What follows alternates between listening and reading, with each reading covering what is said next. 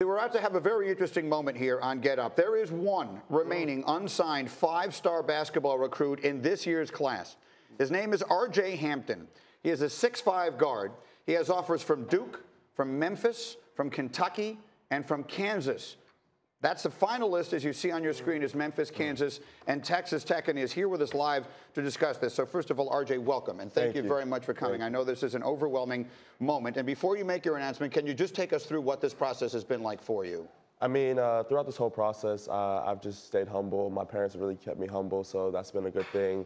And I mean, it's been crazy. I mean, I didn't think it was going to be like this, but I'm just finally ready to make my decision, and I think I have the right choice. Okay, well, so then let us hear it, because as we mentioned, some of the biggest schools in the country, Duke, Kansas, Kentucky, and others, thank you for doing that, are out there. Go ahead, RJ. What have you decided you're going to do?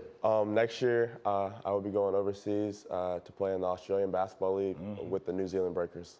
Okay. All right. Yeah, feel free to get your money.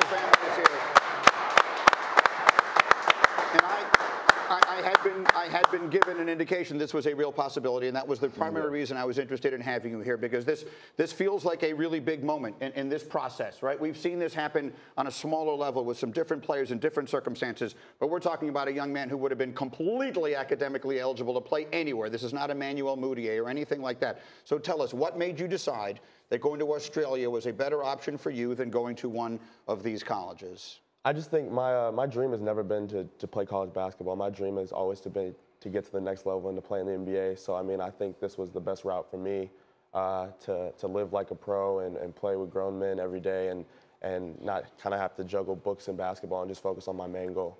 Jay, go ahead. You cover college basketball for us. What's your first thought here? Well, first off, I mean, I commend him, because I think other kids should be looking at that option, especially for the team he's going to play with, the New Zealand Breakers with Matt Walsh. I've known him for a while. A very good team.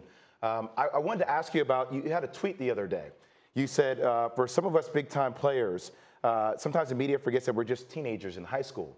Well, now that you're announcing that you're becoming an overseas pro, you're going into that business world. How do you feel like this is going to better prepare you for that next step of your career?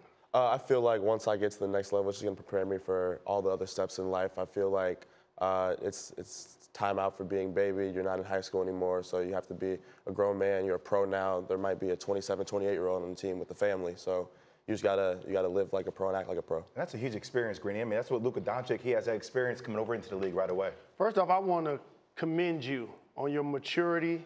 Your family has done a terrific job, and all of your coaches have working with you, putting yourself in this position. And it takes courage to do something out of the norm.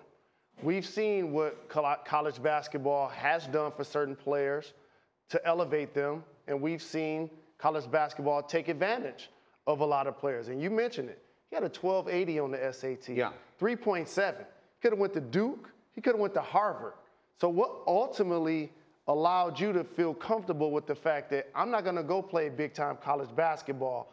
I'm going to start my journey playing professional overseas? I just wanted to kind of set the trend. I've never wanted to be normal, so I kind of wanted to set the trend for the younger guys coming up, to show them, hey, this is not the only route you can take. It's college basketball, and I feel like this is a much better route for me. Not for everybody, but I think it's a better route for me. Happy Walters get you a good deal? We got a good deal over there in Australia? Oh, he's smiling. That means a good deal's coming, Happy. You know, we will set aside some time for ourselves to talk about this here on our set. Again, this is your moment, and congratulations to you on doing it. But it really does feel as though there has been so much attention paid to the way that amateurism is currently handled by the NCAA. It does feel like there are tipping point moments in processes if significant change is going to be made. And it felt to me, when I first heard this was a possibility, as though this could be one of those moments. Absolutely. And the word that comes to mind for me is trendsetter. Like he just talked about, being the fact that he may blaze a trail for a lot of young people who didn't necessarily have the courage to take their abilities to go play professional basketball right out of high school. And it helps that his dad, Rod Hampton, played at SMU, played overseas. Having that collective experience together as a family, that's a unique trail. What will be your support structure? When you go to a college, obviously they have all of that in place. You're going to go play for a pro team in another country. What will you have with you there to give you the support that you will need as you take this over there for this year? Well, I mean, my family's coming over there, so I'll have my mom, my dad, my brother. So I'll be living with them, and it's just going to be kind of like I'm at home, but I got to, your basketball's a job now, so I got to go to work, and I got to, I guess, just play basketball, and I'm pro now. Well, his family is here. Come on over and give him a hug. Yeah, come on in, y'all. Come on Celebrate over. this. Come on over. Congratulations Yeah, come on, to you. sit down. Really well done. It's a very nice moment, and it really could be a very interesting sign of things to come in the future. RJ Hampton announcing live here on Get Up that he is eschewing all of these college offers and going to play professionally overseas.